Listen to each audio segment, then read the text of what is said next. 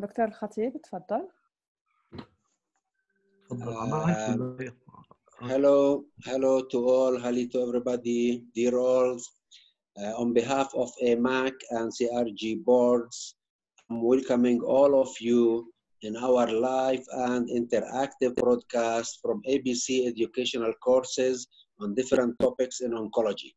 Today, we will talk about breast cancer, and the objectives of our meeting of today is to discuss the recent advances in the treatment of luminal ABC, overall survival data with CDK4/6 inhibitors. Also, we are going to talk about the targeting PI3K and other mutations in ABC. The breast cancer module of today, we are going to talk about the power of choice in luminal advanced breast cancer. We are welcoming our colleagues from all our MENA area, in addition to people attendees from France, Switzerland, Britain, Iran, United States, Spain, Greece, and South Africa. You are welcome all, and I'm going to let now Dr. Fadi Farhat, who is the president of the CRG, to talk and to give us an introduction. You are welcome. Thank you, Dr. Sami. Thank you for all our friends joining us for this course. Indeed, I would like to thank also SciencePRO, who's supporting us greatly in this activity. A reminder about our course, the ABC Oncology course that started in 2014 on a yearly basis. This is a course that is mainly organized, that is mainly concerning the topics of oncology in different fields. So we have different modules by disease area, and every module is containing multiple sessions. So today, can I see the next slide, please? So can I have my slides?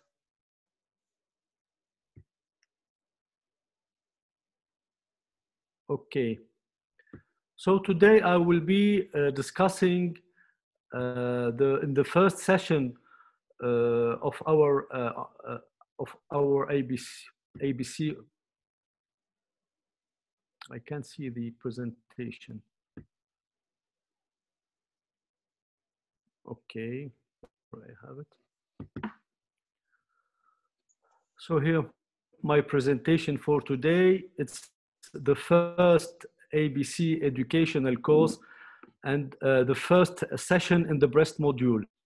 I will present the case of a woman, young woman, 44 years old, female, premenopausal, that I saw almost 17 or 18 months ago. She has a severe anemia, 5.5 hemoglobin, fecal occult blood negative, ferritin normal, and she has a high CUMS negative, direct and indirect, no signs of hemolysis, and the bone marrow was not really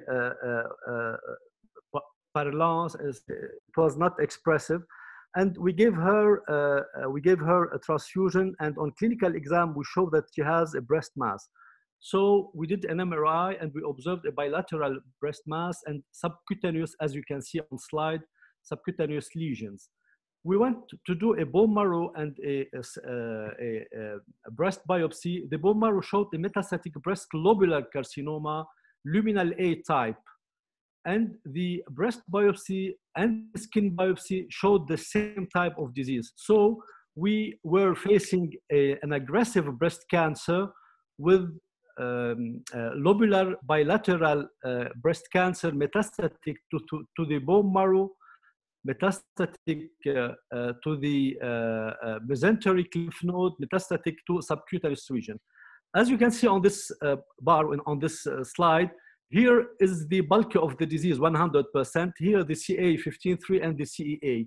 I made it this way in order to observe it later on.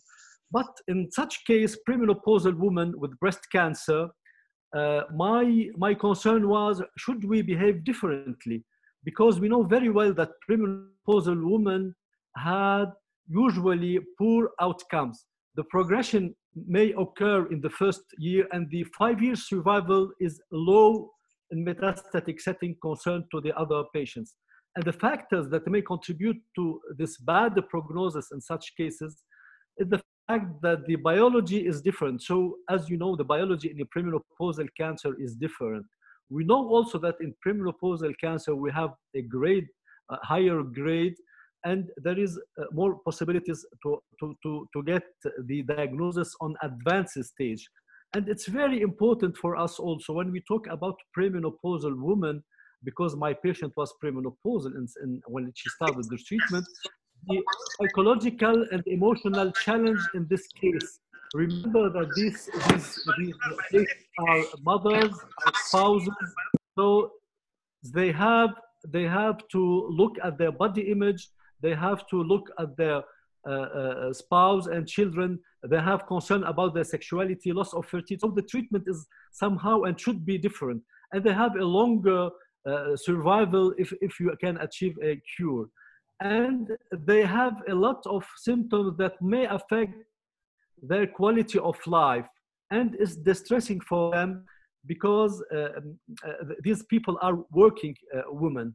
So first of all, I had a concern about the menopausal status. Second, a concern about the visceral lesions, because also we know that talk all the time about the aggressivity and the bad prognosis of these visceral lesions. And here I can tell you that visceral metastases that we see usually are not the same that like visceral crisis, because in visceral crisis, the prognosis is more aggressive, is worsening with time.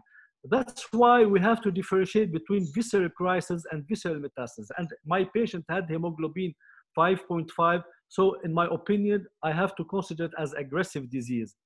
Also, what to do as treatment? Young patient, and with bone marrow involvement, with visceral metastasis, probably we have to go for chemotherapy. That's what we used to do, but with time, with the progression of the endocrine therapy, we know very well since the development of the concept of anti-estrogen with Beatson in 1896 with the first oophorectomy, then after the tamoxifen, the aromatase inhibitor, then after fulvestrant, the estrogen receptor degrader, then after the mTOR and the CDK inhibitor, we understand, we know, and we are convinced that the combination is better between targeted therapy and hormonal therapy. And the CDK brought an important clinical footprint in the evaluation of the treatment. Why and how CDK are acting? We know very well that the final idea is to act on the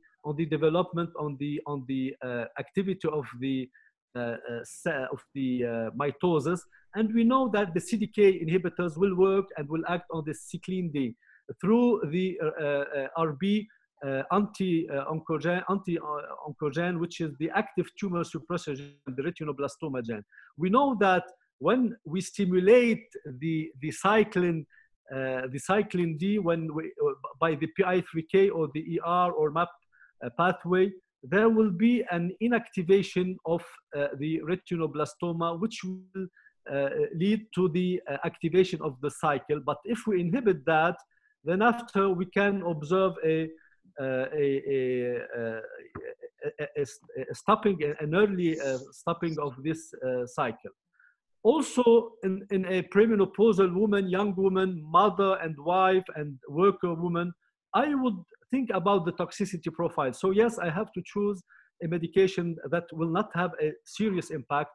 But we know that nowadays, all the guidelines are describing the toxicity and in the ABC and the ESMO and the ASCO. And we know that they all ask us to make an evaluation for all possible symptoms prior to treatment, during and after the treatment. And we know also that the cardiac Association is asking for a cardiac evaluation in all patients at baseline, indifferently of age, independently of age and aggressivity. So with that, I have a bilateral breast cancer patient with peritoneal, mesenteric, skin and bone marrow metastasis, and I need evidence. It's not time for hunches, it's time for evidence. So what do we have as evidence? What are the questions that I ask myself? Is it mono or combo? We said that probably combo. If CDK, and we have to give CDK, is my patient receiving it in first line? Second, is the disease rapidly progressing? Is the disease aggressive? What might be my next treatment? What's the algorithm? Because you know the oncologist will put an algorithm in his head in order to follow first, second, third step. How can I prolong the benefit of my treatment? And if I think of the quality of life, the toxicity, I will ask myself, what CDK will I choose? At this time, we had a lot of trials, as you can see, with the MONARCH trials that and Paloma and Mona Lisa that explore different type of patients. So what's the advantage for the Mona Lisa trial, in my opinion? It was clearly studying the endocrine sensitive, which is the case of my patient. It's the same as MONARCH and Paloma 2, but also the Mona Lisa 3 is exploring all the possibilities. So this made my decision that I have to go and give the ribociclib based on this work. At this also, I was supported only by the data showing an overall the PFS. The PFS cannot be compared from studies, but it was the higher in Mona Lisa, knowing that there is a difference. The hazard ratio was the same, meaning that the impact was the same. But I decided to start with the ribociclib, and also I have to say that I would like to have an overall survival benefit when I treat my patient, and I think that you agree an overall survival benefit will be more convincing for us, and for our chance, despite that many factors usually impact the overall survival benefit, and that's why achieving a statistical significance is different because of different demographics, baseline characteristic, different because of the prior therapy, etc., because of the sample. It was usually, it's not easy to get an overall survival benefit, and in the last quarter, the last 25 years, we couldn't have a real impact on the survival. Only few studies with tamoxifen, everolimus, and fulvestrant and astrozole. So it was for our surprise and happiness that we started seeing overall survival. The first was with the Mona Lisa, but I will here by alphabetic order. I will start that abemaciclib could show an overall survival benefit as a CDK inhibitors, not in perimenopausal, but in all the patients. The study included pre and postmenopausal. Paloma 3 was not able to show the Paloma 3 was not able to show this benefit, but the palbociclib could, in real world data with deflatrion, show that there is a overall survival benefit. But I remind you that the phase 3 has more power. So the Paloma 3 couldn't show in the trial that, and the overall survival with Mona Lisa showed an almost 30% reduction of death with a 3-year survival 67% versus 58%. So it was the first study since approximately 20 years showing a substantial overall survival benefit. And as you can see, the overall survival, the median overall survival was not yet reached in the ribociclib arm, while in the placebo arm it was 40 months. And it had a very significant p-value and almost 28% reduction of deaths, which is really incredible in such cases of patients. And that's why it was recommended in all guidelines. So here is my patient. I decided to start with the treatment with the combination of ribociclib with aromatase inhibitor as per the trial. And I can see that first I observed an increase in tumor marker. This can be observed from time to time, but at the first evaluation, as you can see, the bulk of the disease decreased from 100% to more than 50%, and the patient was in partial remission, and the tumor markers start to decrease, and we can see that lesion that we previously was seen in the breast or in the subcutaneous region decreased. So a partial remission, and then after, with time, this continued to be seen. And as you can see, the last evaluation, the 3 months ago, at 19 months from the beginning, the patient was in complete remission. SUV was showing no activity in the breast mass. The tumor marker normalized, the PS 0. So excellent result in my opinion.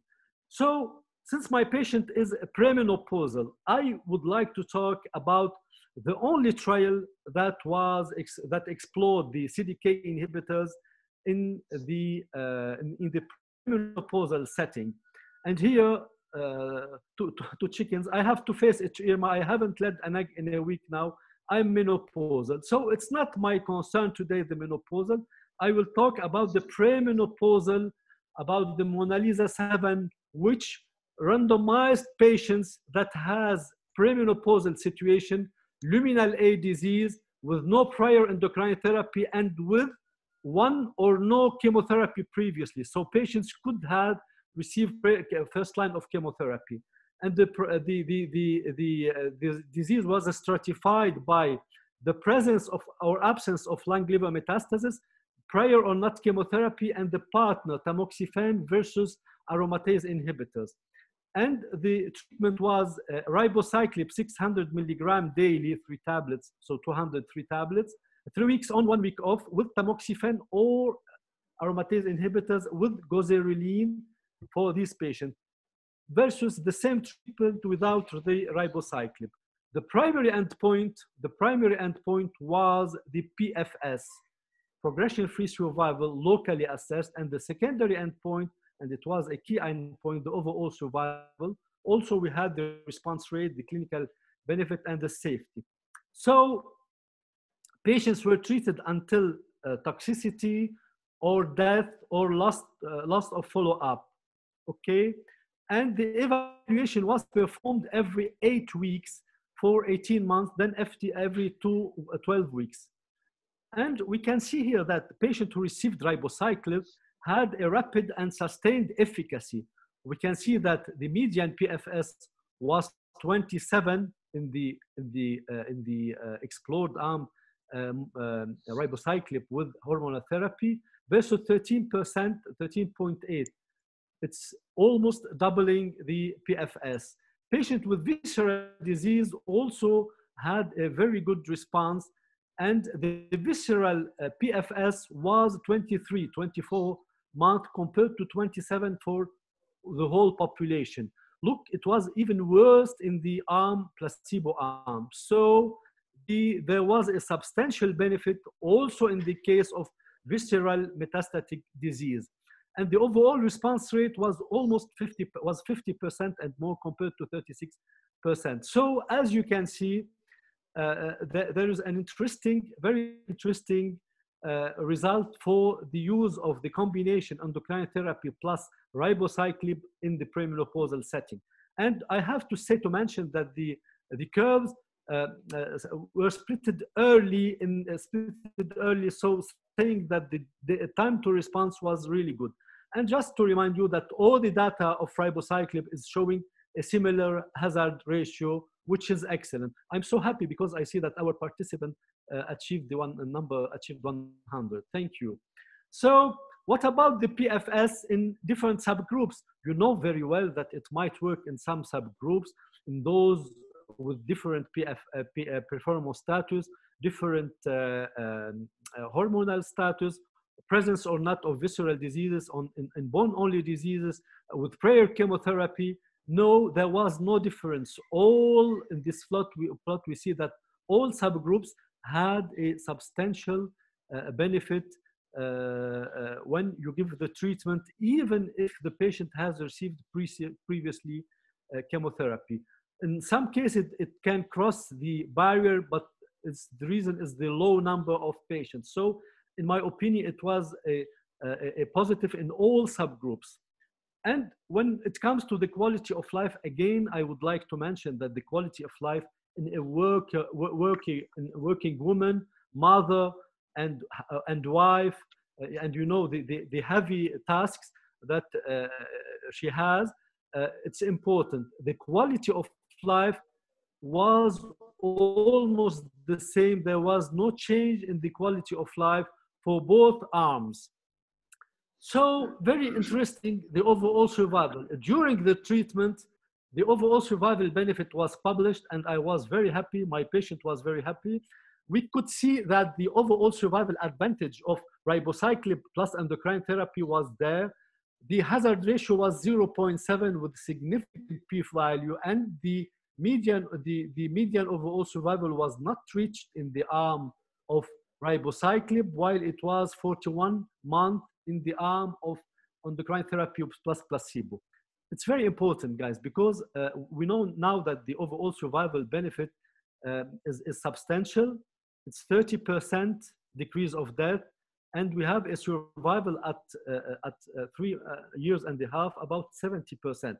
So in my opinion, since it's in all subgroups, positive results, even in bone metastasis only, even with one line of chemotherapy, this means that I have to prescribe whenever it's possible this treatment for these premenopausal women, and later on it was approved also in postmenopausal with the Mona Lisa 2. So ribociclib, Kisqali is really there, showing a significant difference, significant advantage of overall survival. And then after, the authors went to study the ribociclib, not with both, but only with aromatase inhibitors, overall survival. And it seems that the potential is higher also, because the hazard ratio is also better, 0.69 versus 0.73. And the 3.5-year survival also was higher, showing that this medication should be used with aromatase inhibitors always, because it's giving better results. So what to say again, that with aromatase inhibitor, the ribociclib is giving higher benefit combined in premenopausal status. And that's why we are using that nowadays for our patients. So if the PFS showed benefit in all subgroups, that's also the case of overall survival in all subgroups approximately. So it was really nice to see that the data was consistent for all subgroups. Now we have to talk about the safety. As I said before, these patients are worker, are young, are active. The safety profile was very acceptable and tolerable in this treatment. The reduction was in 33% of cases in the ribo arm compared to 6% in placebo arm plus endocrine therapy. But let me tell you that it was published also that when you decrease the dose of CDK, you have still the same benefit in the reduction of progression or in death. And we have the same overall response rate. So if you reduce, you still have an efficacy. But if you discontinue, probably you will lose that. And the rate of discontinuation was only 7%. And the toxicity was neutropenia and leukopenia. And you know very well nowadays, you know that this neutropenia is different than what we are observing in the chemotherapy era.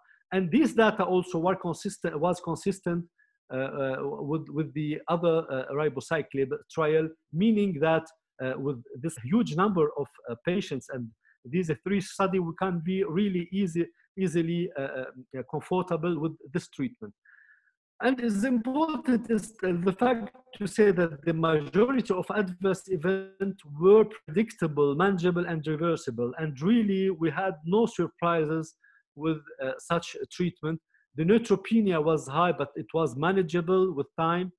And the subsequent treatment were similar between both arms. As you can see, chemotherapy more in the placebo arm because of the early because we stopped early the treatment, and for hormonotherapy alone or hormonotherapy combination with, for example, the fulvestrant or combination, the aromatase inhibitor or fulvestrant plus aromatase inhibitor plus afinitor also was used. So we can see that there was no big difference between both arms in the subsequent line of treatment. When it comes to the delay of chemotherapy, again, young patients, young mothers, there was a delay of the time for the chemotherapy, and even it was not yet reached in more than 50% of patients in the arm of ribociclib, while in the arm of endocrine therapy, it's 37 months. So yes, when we give this treatment, not only we give a benefit in global overall survival, not only we have a good quality of life, not only we decrease, we shrink the tumor, and remember the time to response is the same in chemotherapy and in the CDK. It was shown in different studies. You can see that even you delay the administration of chemotherapy, which means you delay even the cost of the treatment, because chemotherapy also is expensive. So from this, I can show that the CDK really is prolonging the survival of breast cancer patients, and in our case of premenopausal breast cancer patients. And ribociclib plus endocrine therapy is the only one that has 2 phase 3 studies confirming this overall survival with 30% reduction in risk. It's the Mona Lisa 3. It's not our talk today, with a hazard ratio of 0.7, and the Mona Lisa 7 with the same hazard ratio and 0.09 p-value. And if you take the patient receiving with aromatase inhibitor, it's really even 0.69. So yes, we have to give this treatment. And yes, I made an excellent choice giving ribociclib to my patients in this case. Adverse event, it's a problem. You know that it's predictable. This should be previous slide. It's predictable. You can resolve it. It's early. It's reversible. Whenever you stop the treatment, it's reversible. It's manageable. It doesn't look like a big problem, so you can manage it. And what's also the advantage, even if it seems not really important when we started seeing this or talking about it, but practically you can feel the difference. It's the only drug where you have to take three tablets, and you have 200 pills, so it's 3 tablets. And since you are decreasing the dose in 1/3 of the patients, it means that you can use the same capsules, the same tablets for the patient. So if he started with 3 tablets, then after you decrease the dose, he will use the same flacon, the same, I forgot how you say it in English, the same flacon, okay? And you use 2 tablets. So it means even you decrease the cost of the treatment. So it's important, and in real life, it has really a big meaning. So what do I want to tell in this presentation, talking about the CDK inhibitors in breast cancer? And also, I would like to tell you that later on, the next week, in 16 June, we will have also breast cancer session, and we will talk also about these CDK inhibitors. The message is that CDK inhibitors plus aromatase inhibitors and fulvestrant is really efficacious in naive patients and pre-exposed one. It's one of the preferred regimen, and when it's affordable, I think it's the regimen. It's used in pre- and postmenopausal women, and in premenopausal, it should be used with ovarian ablation suppression.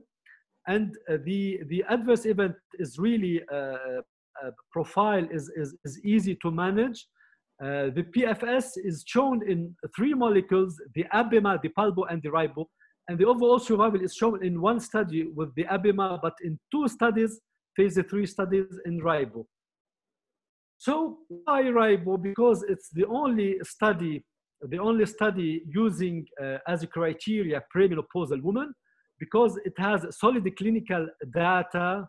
It has the data from the Mona Lisa 7, where it studied only the premenopausal, and the Mona Lisa 3, where it studied all the category of hormonal patient, hormonal resistant first and second line.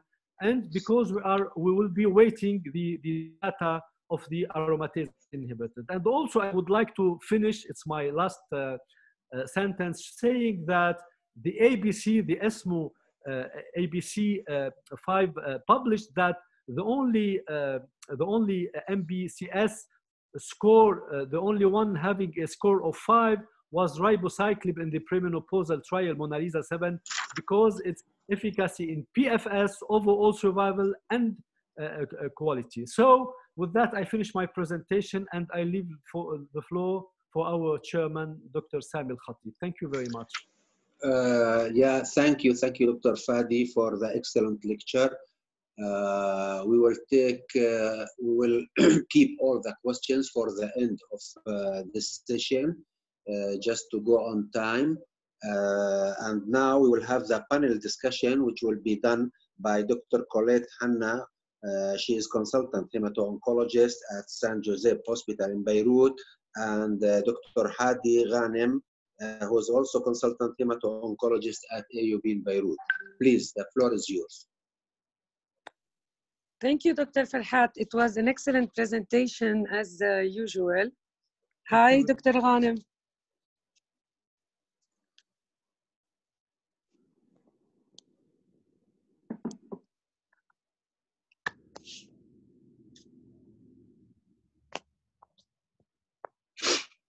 Hello, everybody. Thank you so much, Dr. Farhat, Dr. Khatib. Hello, Dr. Colette.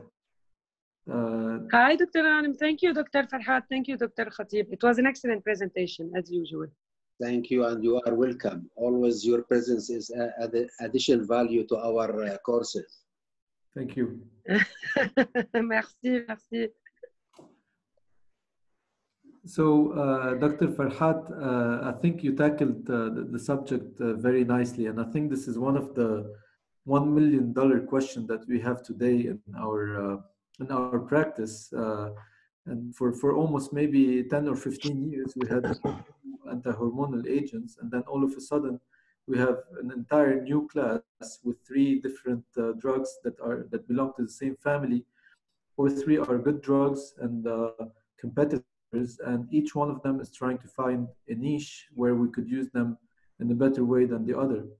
So here you tackled very nicely the subject of treating premenopausal women with a CDK4/6 inhibitor, which is I think is a very clean data in Mona Lisa 7 that looks specifically at this subset of population. And it is nice, as you very well said as well, to see survive not only a good quality of life, not only a good response rate, not only a PFS advantage, but also an overall survival advantage.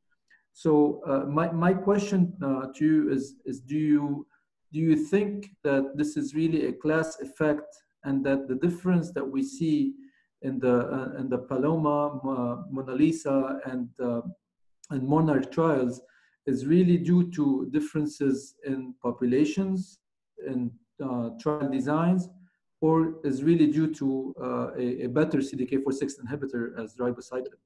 But Hady, you're talking about the fact, they were more Asian persons in one of the studies. That's number one. The other factor is also the fact that Mona Lisa 7 is the only pure premenopausal data that we have. I mean, the other, in the Paloma study, for example, there were premenopausal women that were included, but they were included as well as postmenopausal women. So there was no clean data specifically looking at premenopausal. So if we design today a Paloma trial that looks only for premenopausal women, Dr. Farhat, Dr. Khatib, do you think we'll have the same efficacy, the same overall survival benefit? Hady. Okay. It's a dangerous question, Dr. It's the Farhat. $1 million question, Dr. Farhat.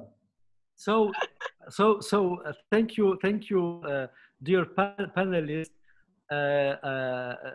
Dear Asma, Dr. Asma Sharifi, I will answer. We have some question I'm seeing, and Dr. Hanna, I will answer this question later on. But to start, indeed,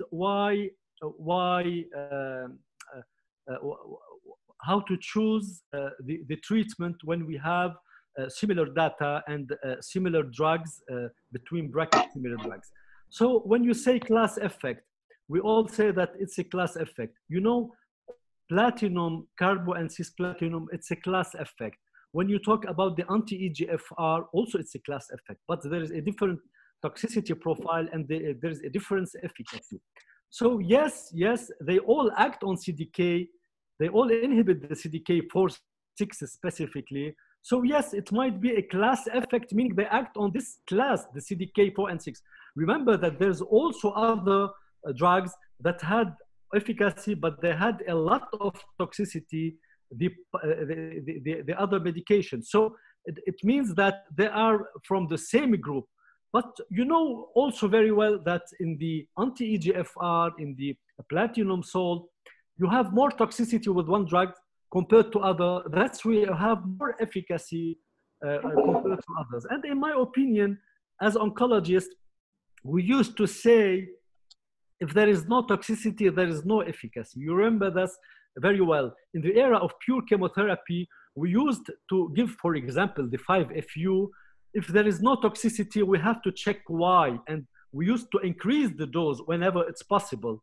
And with the anthracycline, also we used to increase the dose, try to give dose dance in breast cancer, saying that, yes, we need that,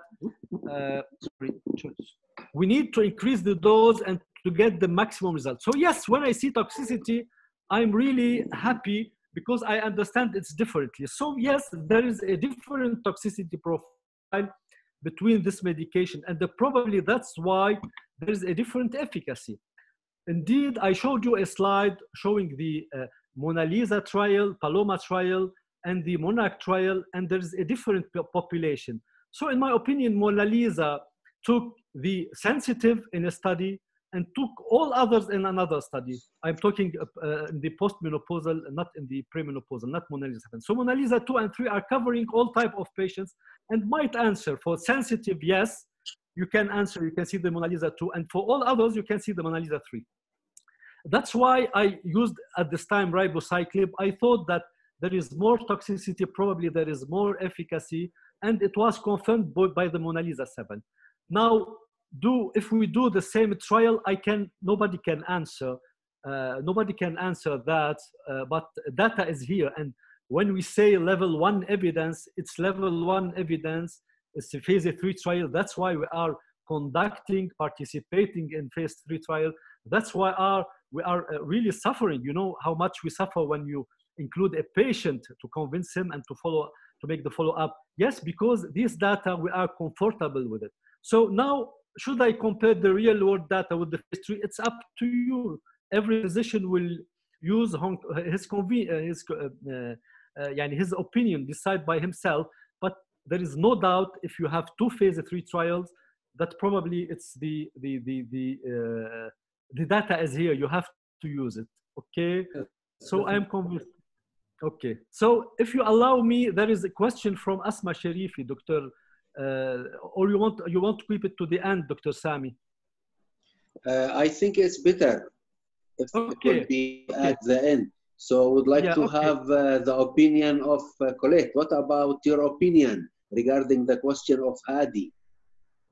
Okay, I think for a long time we thought it was a class only action drug, in fact. Now, with the Mona Lisa 7 and the latest updates on the Mona Lisa 7, I would be maybe more prone to use the Kisqali more easily if you have a premenopausal woman than another CDK4/6 inhibitor. Probably because of the data that Dr. Farhat showed to us in the Mona Lisa 7, and because we have excellent results about it. For the abemaciclib, maybe I will see also the toxicity profiles of every drug to see if I can give it to this person or not. If you have a lot of cardiac toxicities or a QT that is long for the Kisqali. And I had a question also about the visceral metastasis, because in some of the studies, there were patients with the visceral metastasis that were included more than in other studies. So maybe if we have visceral metastasis, we will be more prone also to go for one instead of the other. But of course, as guideline, whatever we use, we are in the good guidelines, if you want. But if we want to refine a little bit our decision, maybe we have to think more case by case. I don't know, what do you think, Dr. Farhat, about it? The data about the visceral metastasis, it was also shown in these trials, in the Mona Lisa trial. And the abemaciclib is claiming, and the data is showing a benefit in the response rate for visceral metastasis only. But there is no difference in other subgroups. That's why they are claiming. While here, in all subgroups, you have benefit in overall survival. So I think you can use, as you said, whatever you want, but it depends of your parameters to choose the treatment. But all subgroups were positive in the Mona Lisa 7, and even with or without visceral, it was positive. So it's up to you. So, what we're saying, no, finalement, whatever we choose as CDK4/6, it's and you don't have a preference when a patient goes into your clinic. You don't have really a preference for one versus the other. We are talking about the same thing again. I have my preferences. I have based on the data. So please show me data and see and you will get my answer. I take the data. All oncologists will take the data. It depends on your parameters. You may believe in real world data. You may believe in phase 3. You may believe in guidelines. Remember that many KOL are saying that it's a class effect, but personally, in specific cases, I will use ribociclib like in this patient, because I need let's say an aggressive treatment. I need a good response. Okay. And I think I agree with Dr. Farhat about the fact that, I mean, us as oncologists nowadays, with the wealth of data that we have coming from all over the place, it is important to stick to labels and data. And in the premenopausal setting, at least, this is different from the postmenopausal setting, it would be more debatable, but at least in the premenopausal setting, it's nice to see overall survival data from one. I think this will give the edge over the other. And we have to go with the data. We have to believe what we have. And today, the only data that we have in premenopausal that has shown overall survival advantage is with ribociclib. So I think, as Dr. Farhat mentioned, we have to believe this data. This data might be duplicated again in other studies. We don't know. We will have to wait and see. But for now, my personal opinion is that we have to go with what we have, and the data is clean. And I think it favors ribociclib in this setting. I like the word clean. I haven't used it. Yeah. Two new words. Always with C. Class and clean. Class and clean. So if you allow me, if you allow me now, just for the time, to introduce our next speakers, Colette and Hady. We will have more discussion after the lecture of our colleague, Prof. Joseph Kattan, who is the head of the Hemato-Oncology department at Hotel Dieu de France Hospital in Beirut. And he will talk about the second-line treatment. Please, Dr. Joseph.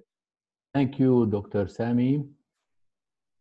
And thank you, Fadi, for this invitation. And my talk will be about switching to second-line hormonal treatment. So why we have to switch patients who respond to hormonal therapy to second line? In fact, these patients will acquire resistance. For instance, it could be in the left of the screen, ESR1 mutation, for instance. On the right of the screen, it could be the activation of the complex CDK4/6 cyclin D, and this way of resistance is now controlled by the availability of the CDK4/6 inhibitors. And the third mechanism of escape is the mutation of the pathway PI3K. So when we have mutation at the level of PI3K, that means we will have a cell proliferation, and the percentage of mutation of PI3K in luminal A, luminal B breast cancer is around 40%.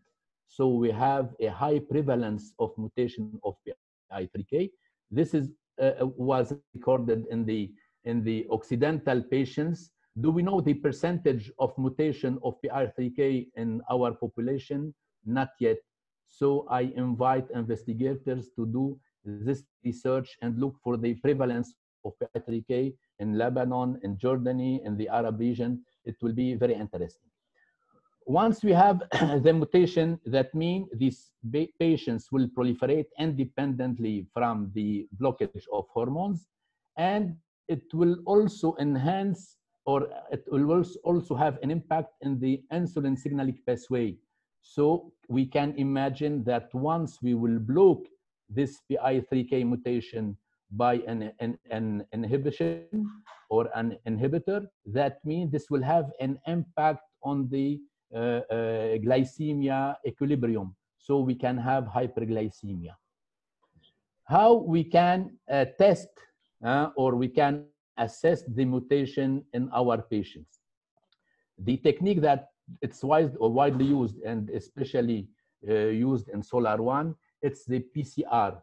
Also, there is the reference method of NGS, new generation sequencing. It's more accurate, in fact, and it's more sensitive. Even the NGS can detect some additional PI3K mutation that are not detected by the PCR. What is the best tissue or the best zone to be tested? Usually we are testing tissue from the primary or from the metastasis, but also we can test from the plasma. We can test the circulating DNA tumoral, and it's also a valid way and also accurate as much as the tissue. When to perform the PI3K mutation, I think the best time is when we have metastatic disease, because as Dr. Fadi Farhat said, we planify the algorithm of treatment at the beginning. So we planify the sequencing of the treatment at the beginning. What is the best PI3K inhibitor? The best PI3K inhibitor is the BYL, the alpelisib. Why? Because it is a specific against alpha isoform of the PI3K. There is 4 isoforms. The best inhibition will be on the alpha, like with the alpelisib. So that means it's active and it's less toxic amongst other different PI3K inhibitors. And in fact, we have in the literature published in 2018 a phase 1b that include heavily pretreated patients with the PI3K mutation, and the alpelisib was combined with fulvestrant, and patients have an enhancement of their progression-free survival, since the progression-free survival in these heavily pretreated patients was 9.1 months. Based on this positive phase 1b trial, there was a phase 3 trial designed by Novartis, and Novartis was very picky on the choice of patients. So we have a clear definition of the selection of patients to be included. There is 3 scenarios of patients to be included in SOLAR-1. The first scenario are patients who get neoadjuvant or adjuvant therapy and they relapse less than 1 year of therapy, and then when they relapse, they are included. The other group of patients are patients who received neoadjuvant or adjuvant, and they relapse after more than 1 year of therapy, and these patients have to relapse to get the first line of hormonal therapy, and then when they relapse, they are included. And the third category of patients are patients who get at the beginning a metastatic disease and they progress on hormone therapy, and then when they progress, they get the second line, they are included. And forget about the fourth line because this category of patients was excluded after. So we have 3 types of patients, ending with 2 types of included patients, either patients included in first line, and this is the case of the first scenario, or included in second line, and this is the case of second and third scenario. So patients who were previously pre-treated as first line or second line, they were included in the SOLAR-1 study. The SOLAR-1 study will dispatch or will divide patients in 2 categories: patients who have PI3K mutation, and the mutation was performed centrally by a central lab. Those who have PI3K mutation, they represent a cohort of 341 patients, and patient without mutation, another cohort of 231. We can't forget about the non-mutant cohort. Let's fix on the mutant cohort of the 341 patients. These mutant cohort will be randomized in 2 arms: the arm with alpelisib 300 milligram per day plus fulvestrant, and the arm placebo plus fulvestrant. Also, we have the same randomization in the second cohort, but the primary endpoint was the PFS in PI3K mutant cohort. Secondary endpoints were overall survival in the mutant, PFS in the mutant and non-mutant, PFS in mutant but tested according to the plasma, overall survival, objective response, and safety. This is the table summarizing the patient's characteristics. Let's see the first part of the table concerning the cohort of PI3K mutant. For metastasis and liver, for liver and lung metastasis, that means visceral metastasis, we have almost 50% of patients in each arm, in the alpelisib and the placebo. For patients in first and second metastasis, almost they were half-half in each arm. For patients with primary resistant to endocrine therapy, according to the ESMO definition, we have around 20% primary resistant and secondary resistant and 70%. And what is interesting, there is at the end of the table a minority of patients, a handful group of patients who had CDK4/6 in the previous line, and certainly these patients who are treated as second line. And the number of this patient in the alpelisib arm, I took mutant PI3K, is 9 patients, and the placebo arm 11 patients. Even this patient will be analyzed, but we will get some kind of idea about the effect of PI3K inhibitor in patients receiving CDK4/6. This is the primary endpoint of the SOLAR-1. It was clearly positive in favor of the alpelisib arm. Here we have the curve in blue for alpelisib fulvestrant and in red for placebo fulvestrant. And the median PFS was 11 months with alpelisib compared to 5.7 for the placebo. Here we divide the patient in 2 groups. On the left, patients who received the alpelisib as first line, and to the right at second line. And here we have almost the same difference in progression-free survival. And the median PFS for alpelisib fulvestrant in first line was 11 months compared to 6.2 with the placebo. And to the right, we have the median PFS of 10.9 months for alpelisib compared to 3.7 with the placebo. It's interesting to note that the magnitude of the PFS difference or the gain of PFS was higher when the alpelisib was used in second line. In second line, that means the difference 10.9 versus 3.7. Here we have the water flow representing the patient who respond.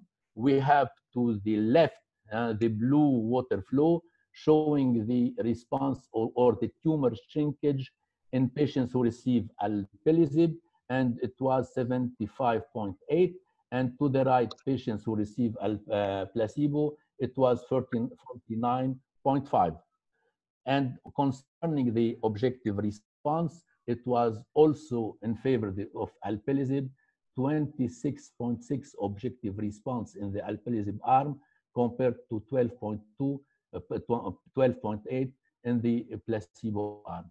Here we have a trend in overall survival benefit in favor of alpelisib. We have to wait and we need more follow-up.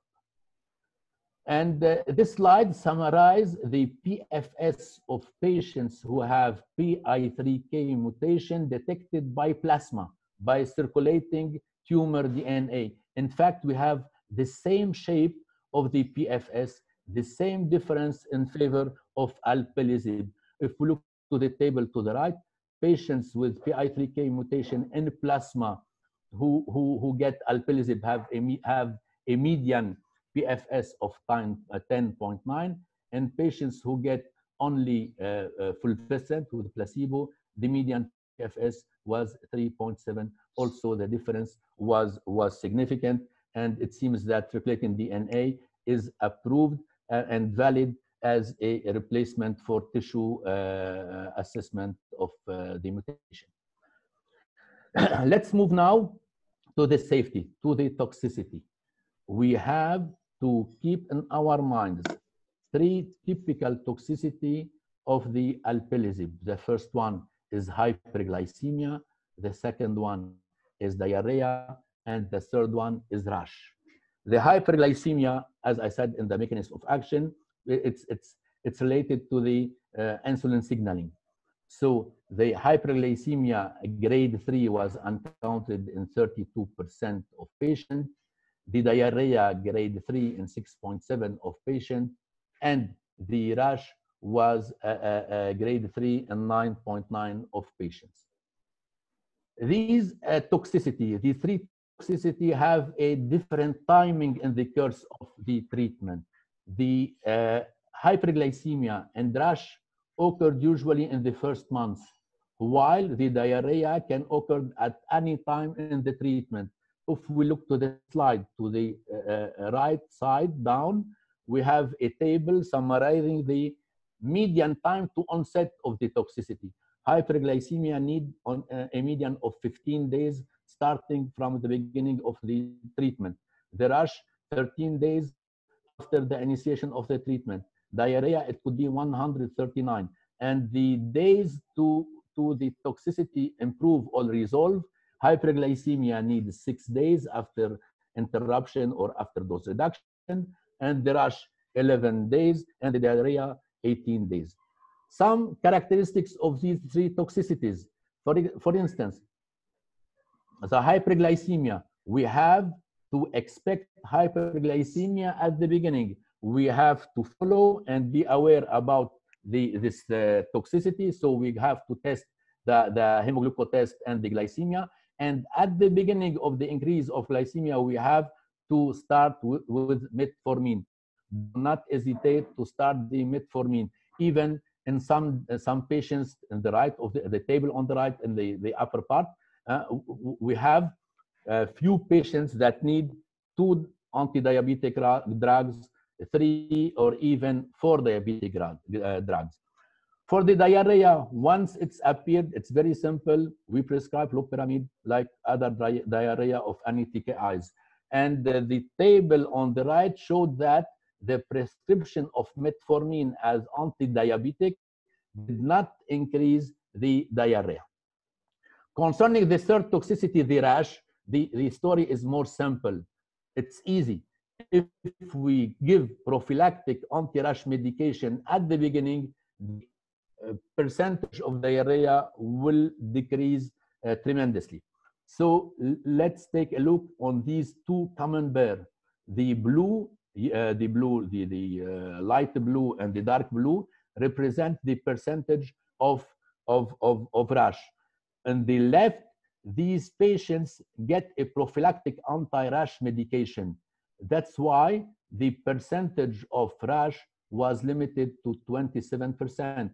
To the right, these patients didn't get prophylactic anti-rash medication, and the percentage of patients who present rash was almost 64%. Another interesting thing in the SOLAR 1 is what we call the learning curve. We are presenting on this table the blue column representing the incidence of side effect and the incidence of interruption of the drug because of side effect. So the blue lines represent these incidents in the first half of patients included, and the yellow lines represent these incidents in the second half of patients included. So it's a way to say that investigators and physicians, when they are aware and familiar with the toxicity, can reduce the toxicity and can reduce the incidence of interruption of the drug. So the lesson from the adverse event, very easy. We have to use prophylactic antihistamine to prevent the rash. We have to optimize medical management for adverse events such as metformin for hyperglycemia and loperamide for diarrhea. And this is the last slide concerning the SOLAR 1. I kept it to the end for purpose. Why? This is the representation of the PFS of the two small groups of patients, 9 patients in the alpelisib and 11 patients in the fulvestrant arm. And according to the slide, the median PFS for patients who get CDK4/6 in the previous treatment have a median PFS of 5.5, and those who get placebo and fulvestrant have only 1.8. So according to the small group, patients who get in the first line CDK4/6 will benefit from the PI3K inhibitor. Is it enough to conclude with this small number of patients? I think no. Are you following me? Because now we will move to the unmet need of these patients who are treated with CDK inhibitors who have PI3K mutated and they progress. The unmet need was behind the establishment of the BYLieve study, the design of BYLieve. It's the first and only prospective trial evaluating alpelisib plus endocrine therapy in patients with PI3K mutation HER2 positive, luminal A, luminal B, previously treated with CDK inhibitors. In fact, 10 days ago in the ASCO 2020, Rugo presented a part of the BYLieve. These are the cohort of patients who get alpelisib plus fulvestrant in patients who have the mutation of PI3K and who progress on CDK4/6 inhibitor. This is the initial design of the study. Patients with previous hormonal therapy, including CDK4/6, are included, but they have the mutation. All the patients have the mutation.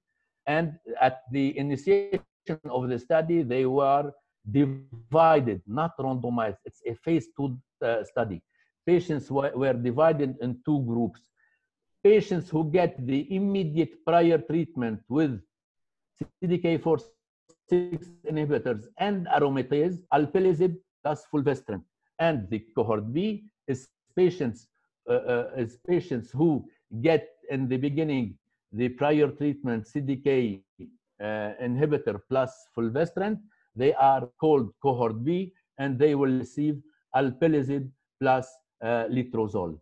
And in February 2019, there was an amendment, and there was a third arm added including patients who received multiple lines of hormones and chemotherapy with or without CDK4/6.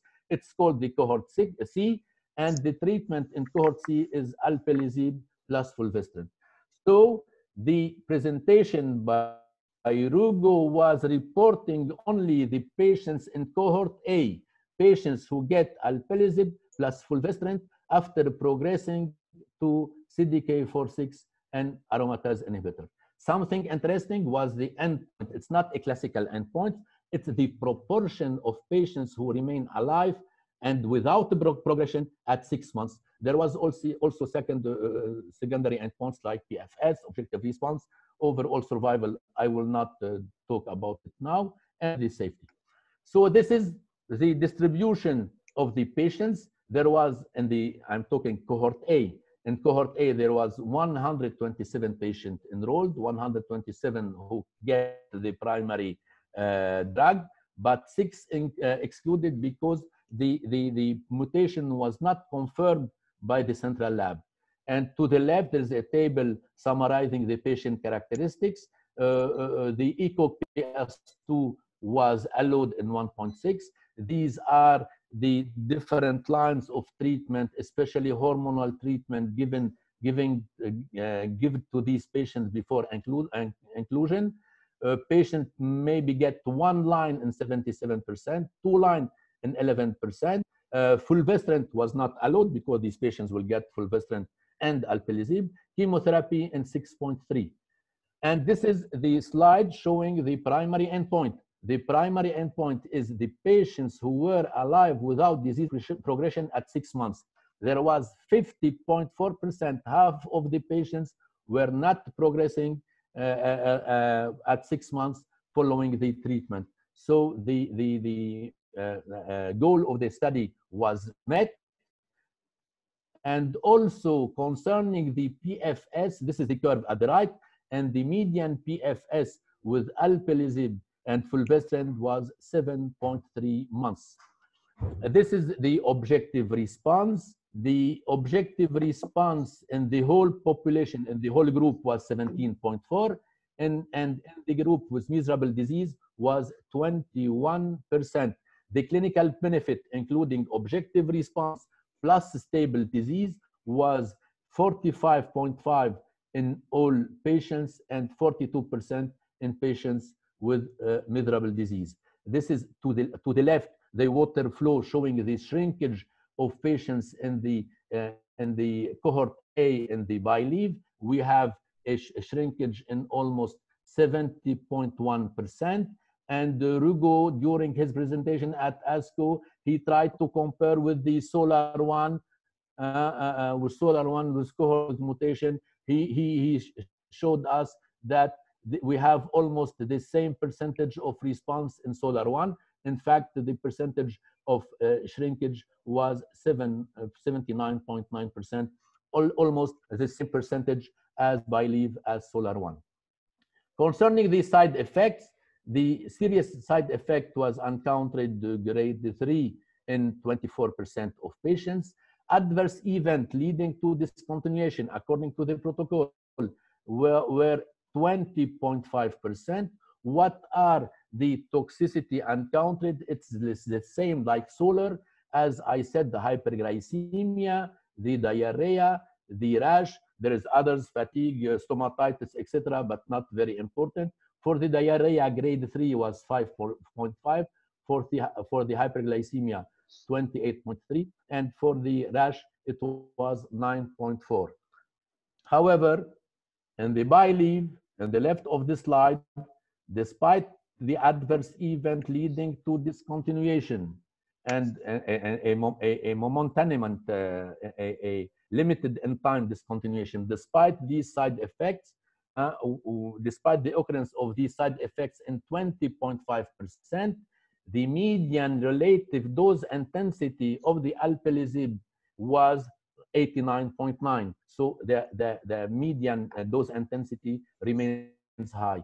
Also, Rugo compared the median dose intensity with SOLAR-1, and in SOLAR-1, it showed 83.7. If we can have more detail. For example, the hyperglycemia as a reason for discontinuation was in BILIV 1.6%, while the hyperglycemia in SOLAR 1 was 6.3%. So even maybe with time, with the learning curve, physicians have more familiarity with the drug and more prevention of the toxicities. Another interesting thing done by Rugo, he compared the 121 patients of cohort A who get alpelisib plus fulvestrant according to the BILIV with another matched 95 patients who were found in a FMI clinical genomics database. So he compared these patients in the study to the real world patients. These real world matched patients are patients who have CDK4/6 previous treatment, and these patients had also PI3K mutation. In fact, in real world, these 95 patients were treated as this table: capecitabine in 14.7%, fulvestrant monotherapy in 14.7%, fulvestrant palbociclib in 13.7%, everolimus exemestane 11.6%, fulvestrant letrozole palbociclib 5.3%. So in fact, that's what are we prescribing outside the trials. These are the 5 options that these patients, the 95 patients, get in real life. And what he present in this slide is something very interesting. He tried to adjust the 2 populations to get the most matched criteria.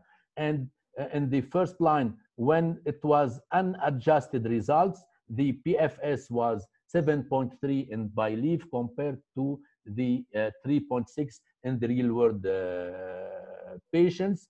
When weighted by odds, 7.3 compared to 3.7. Always the PFS is higher in BILIV, and the propensity score matching 8 versus 3.5. And the exact matching, even with the exact matching, the PFS was in favor of the BILIV, 6.5 compared to 3.4. So to conclude, I'm concluding only the presentation part. The conclusion is alpelisib is the first PI3K inhibitor to have a clinical meaningful and statistics activity in patients with PI3K mutation. The PFS according to SOLAR 1 is 11 months compared to 5.7. The BILIV results support the use of alpelisib plus fulvestrant in luminal A, luminal B with PI3K mutation, and confirms the data from SOLAR that 3 toxicity, hyperglycemia, rash, and diarrhea are well managed by education, proactive monitoring, dose modification, and concomitant medical intervention. And the question remain at the end: when and how to incorporate into the current treatment algorithm the PI3K inhibitors? Is it sequentially after CDK4/6 inhibitors, like in SOLAR 1 and BILIV, or it could be upfront? Thank you for your attention for the first part, because I have 3 slides to present a clinical case. Are you following me? Yeah, we are following you. Okay.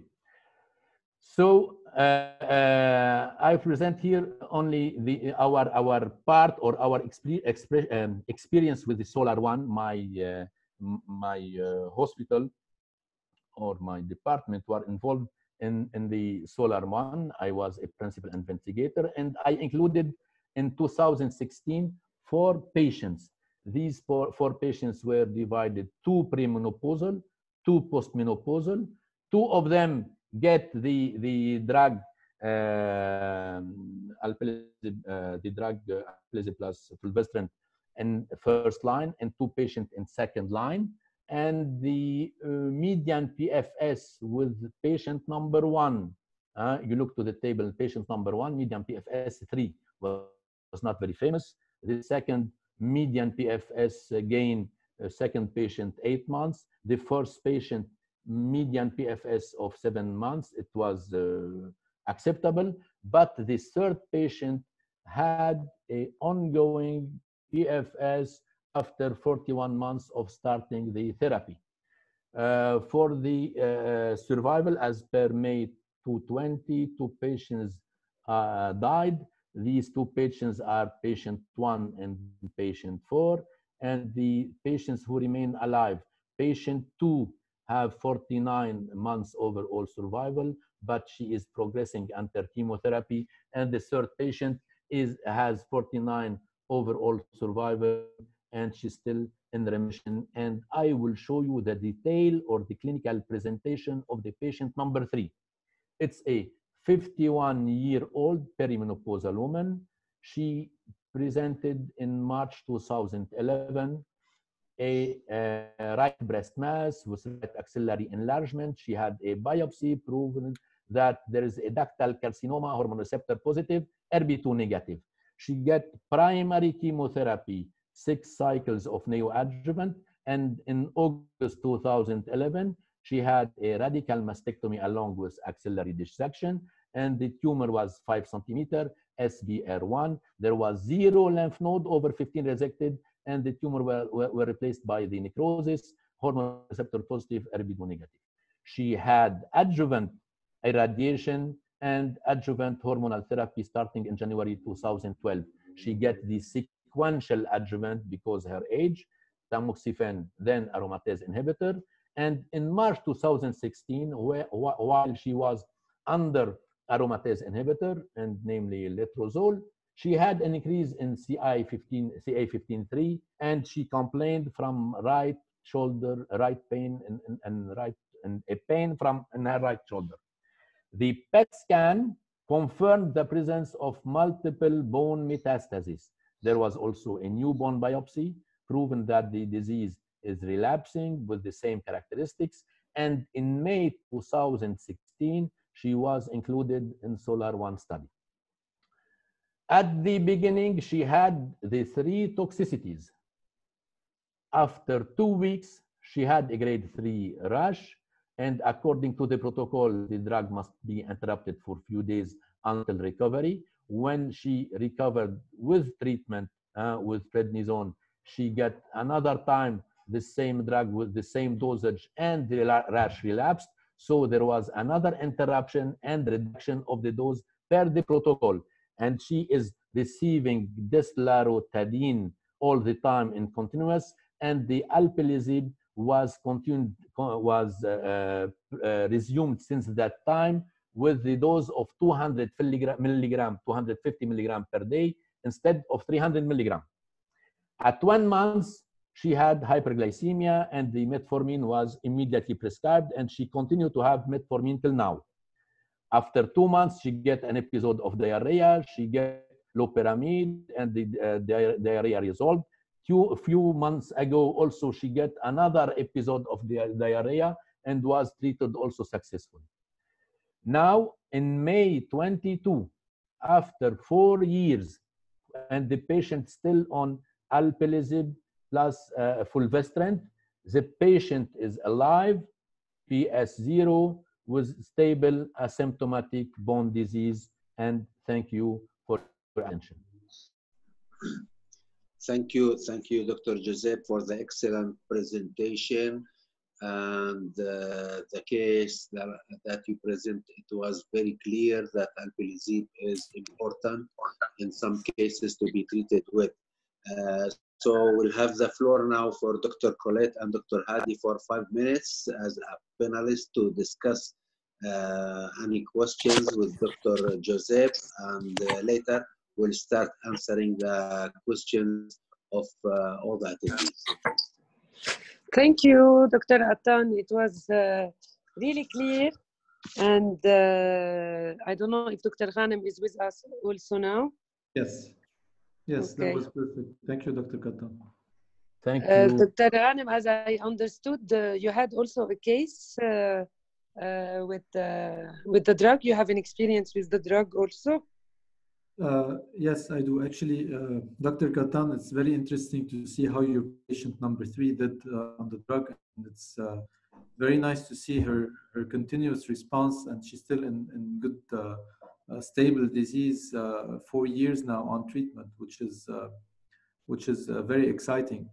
So a few things that I would like to point out from your case and from your presentations. Number one, we can see that obviously some patients do better than others, but actually some of them do really very well. And as far as efficacy of the drug, it's nice to see that it is not a mutation that is uncommon. It is quite common, and a nice number of patients would respond to the drug, and some of them do have a long duration of response. What I think is important to mention as well is the practical part about the testing, number one, and also the management of the side effects. So in regards to the testing, I think today we have to address the issue of where and when to perform this testing.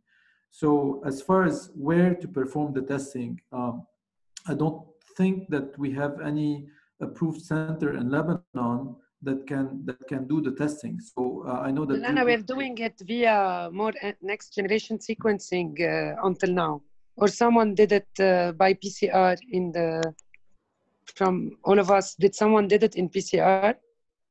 Not yet. To my knowledge, the PCR, it's an easy technique, but the kit, the material is not available in Lebanon. The NGS theoretically exists in 2 labs in Lebanon, but are not functional.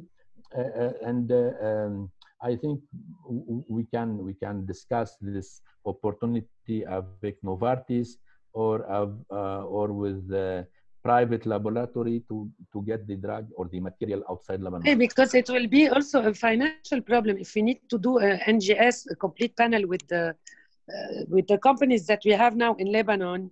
It will be very expensive just to get this information. In fact, if we don't want to have all the other information, don't you think so, Dr. Kattan and Dr. Ghanem? Absolutely. The patient that I presented, Hady, the patient that I presented, it's part of the SOLAR-1.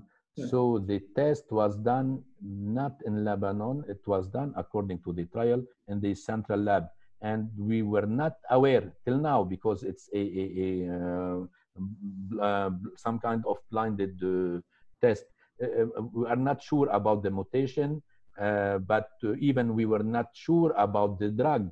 What if she is getting the alpelisib or the placebo? But in fact, because she manifested the toxicities, we were retrospectively sure that she gets the drug. And since she had a PFS lasting for years, so it must be a mutation inside her tumor. Yes. Okay. I can add, dear panelists, just to say that the PI3K, the PIK3CA mutation will be covered by Novartis soon because they will be running a trial. I don't know if I'm allowed to say that, but so it will not be a difficult problem. But I agree with the speakers and with panelists. The issue is, should we do the test up front or in second line or even in adjuvant setting? So there's a lot of discussion because as Dr. Kattan showed, we can use the alpelisib in the first line or in the second line, and both it's okay. Should we use it before CDK or after? Also, we don't know, but we can use it after. So there's a lot of question, but when we will start trying it, it will be fantastic. And also, I'd like to mention that I have also we included patients in the trial, and we have patients with the similar survival. And also I have outside the clinical trial, the SOLAR-1 patients where we discovered the PIK3CA mutation, but it was also NGS. So there is no way in Lebanon to do it, only sending outside. And just for the social security here, Dr. Kattan, yes. If we send, the NGS that we send for the social security, yes. Are they accepting it in this setting or not? Because they are only accepting it after standard of care. Yeah, I think according to the criteria now for the reimbursement of the caries or foundation, looking for all the table of NGS mutation, the criteria at the Social Security implement that the patient progressed after all the standard therapy. So it will be accepted after multiple lines of hormonal. So not in the place that we want to do it. Chemotherapy, yani that will represent the cohort C of the BILEAV, in fact. So Nana, we want to do it before, I think. If we want to do it at the metastatic time, as Fadi Farhat said, and I repeat what he said during my presentation, to have the plan at the beginning and the sequence and the algorithm of treatment when the patient is metastatic. So you would like to do it at the metastasis, at first metastasis? Yes, ideally, yes, but the Social Security will not reimburse at this stage ideally test. When you have a metastatic patient, you would like to have the PI3 kinase. Not at the adjuvant, at the early stage, but when it is metastatic, it's better to have the PI3K and to planify the algorithm and the second line and the third line consequently. Thank you for the excellent discussion, and let us now answer some questions for Dr. Fadi Farhat and for Dr. Joseph. Please, if you would like to start, Dr. Fadi, with the questions that you have in your screen, just to click in Q&A. Yes, I have seen the question. Thank you for the panelists, and thank you, Dr. Kattan. Very nice question. The patient presented visceral crisis. Why you didn't start with chemotherapy? Yes, it's true. She's premenopausal. We prefer usually chemotherapy. She's in visceral crisis and really aggressive disease. So why not chemotherapy? Indeed, because I have a big experience with CDK inhibitors, and I believe that. And I think that is given the same result. So since the time to response is not worse than the chemotherapy, and since the quality is better, that's why I decided to start with Kisqali, with ribociclib. It's my experience allowing me to use this treatment. There is no data saying that you can use it in visceral crisis, but I'm using it because I had a big experience. And now there's a trial, the right choice, where they are exploring the chemotherapy versus the CDK inhibitors only in visceral crisis. So that's why I use this treatment. يحق للشاعر ولا يحق لغيره. So that's what. Dr. Khatib, can I have a comment here also? The bone marrow infiltration, it's true, is a visceral, the bone marrow is a visceral organ. But when we have infiltration with a solid tumors, it's better to treat slowly with some drug who have a slow activity than to treat aggressively with chemotherapy and induce a tumor lysis syndrome and tumor lysis and the pancytopenia that will be consequent. So it's very wise in this case to treat with hormonal therapy or with the double CDK4/6 and hormonal therapy instead of chemotherapy. Despite that, this is a visceral disease. But what we when talk with visceral crisis, usually we are talking about the visceral and liver and lung, and we forget this low percentage of bone marrow, and it's an exception in bone marrow. It's better to go slowly with a slow drugs than with the aggressive chemotherapy. Dr. Fadi, would you like to answer the questions of Dr. Hanna, Lush and Dr. Ghosn? They are waiting for the answer. Yeah.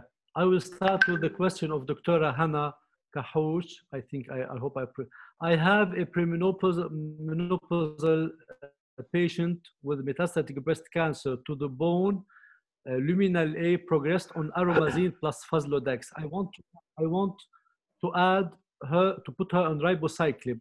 What do you recommend besides the Zoladex and Xgeva? I don't know, the Zoladex, what to give? So the question is, there is a first line aromazine with Faslodex.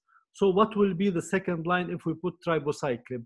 Okay, I think we have to put an aromatase inhibitors. The aromazine is a steroidal. We can put non-steroidal aromatase inhibitors like anastrozole or letrozole. So you can't give ribociclib alone. There is a few data on the ribociclib alone, but they don't have the approval for that. The only approval is for abemaciclib in first line, in third and more. But in second line, you can use ribociclib plus any aromatase inhibitor if you want to use it, but not the aromazine for sure. Okay. Thank you, Dr. Fadi. Thank you.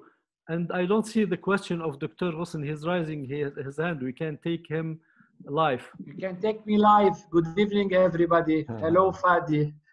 Hello, Joseph. Dr. Hossein. Hello, Dr. Khatib. Hello, Hady. Hello, Colette. Thank you very much for this is very, very, very interesting discussion. Amazing discussion with also the latest updates from ASCO 2020. It was only a few days ago. So really, thank you very much for all these updates. I have a question for all the panel. You have discussed a lot on the sequencing of the drugs and the sequencing that we have in treating metastatic breast cancer. What would happen if for any reason you have a patient who already received fulvestrant? He already received combination CDK inhibitor with fulvestrant. So he comes today with the PYK3 mutation, and you would like to give him alpelisib. So I don't know, are you comfortable on just switching switching from CDK inhibitor to alpelisib and continuing fulvestrant, or you would like to also, out of any data, because we don't have data, combine alpelisib with aromatase inhibitor, for example? I don't know if you heard me very well. I can answer. Yes, just Allow me, Marwan or Sami, can I answer? Yes, please. well. So we will get soon the answer from the BioLeave study. In fact, the second group, the second cohort, the cohort B, are for these patients who get previous line CDK4/6 inhibitors plus fulvestrant, and the experimentals, this group will get, according to the design of BioLeave, the combination of aromatase inhibitor plus alpelisib. So there is a place of alpelisib after CDK4/6 and fulvestrant with aromatase inhibitor. So we can guarantee that there is a second line, a combination second line. Did I answer your question? Yes. I think so. Can I add something? Fadi has a comment. Surely. Yes. Fadi, I want you to add. Can I, dear chairman? Well, thank you. So indeed, the PI3K inhibition. Please, in brief, because we are short of time and we are too late for our participants. Type, okay. Okay, quickly. So just because the PI3K should work with the inhibition of ER, so we have always to give a treatment. Now, even if it was given previously, it should be added. A short answer. We have a lot of questions, Dr. Sami. I don't know. I have a premenopausal patient with luminal A. We said that. Thank you for this excellent presentation. My question was, which is the best sequencing for menopausal women, especially without CDK inhibitors? So without CDK inhibitors, You can start with aromatase inhibitors, then after you give, if you wish, fulvestrant or affinito, what we call everolimus plus endocrine therapy. It depends again on your strategy, because we know nowadays that fulvestrant has a higher response than anastrozole aromatase inhibitor. You can start with fulvestrant or with aromatase inhibitor after, or switch vice versa. This depends on the treatment, on the conditions of the patients, on her quality of life, on her needs. You might start by the injection, then after the aromatase inhibitor. So there is no rule, but it's good to add the everolimus in second line with. So if you start with the fulvestrant, you can give second line everolimus with aromatase inhibitor. The floor is yours, Dr. Sami. I think it's okay now. And just to answer the last question of Zainab, the speakers will share, inshallah, soon their emails for more questions and for any further coordination and cooperation with all of you and with all of the centers in our MENA area and even in Iran and the other countries. So the floor is yours, Dr. Farhat, to have the closure. Okay, so thank you very much, dear speakers, dear Dr. Kattan, dear panelists. Thank you for Dr. Sami for being the chairman. I would like to announce for our colleague before presenting the, thank you for the attendees specifically. I want to announce that we are thinking about doing with Dr. Sami, we are organizing the ABC en français, ABC en français, the ABC in French language. It will be for our Francophone colleagues in the Maghreb and in the region in Lebanon and Syria. First. Second, please, for those who are interested and those who would like to attend again, we have the next week, the chairman will be, Chairman Dr. Sami Khatib. Speakers will be Dr. Naji Saghir and Dr. Marwan Ghusn and probably myself. And it will be also on breast cancer. Third, there is a nice commercial video that I would like to close the session with. We will be ready, Nancy, we will send the presentation for all attendees, and we will be happy to hear from you some comments. Thank you very much, and thank you, SciencePRO. You can go for the video.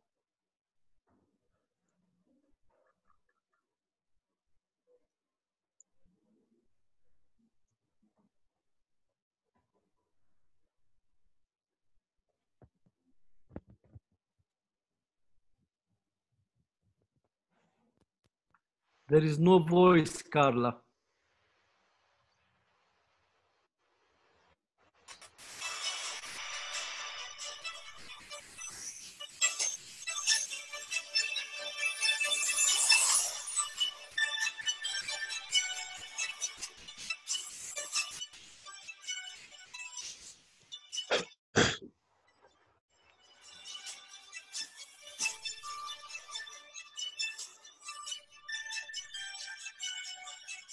Hello. Hello. Hello. Hello. Hello.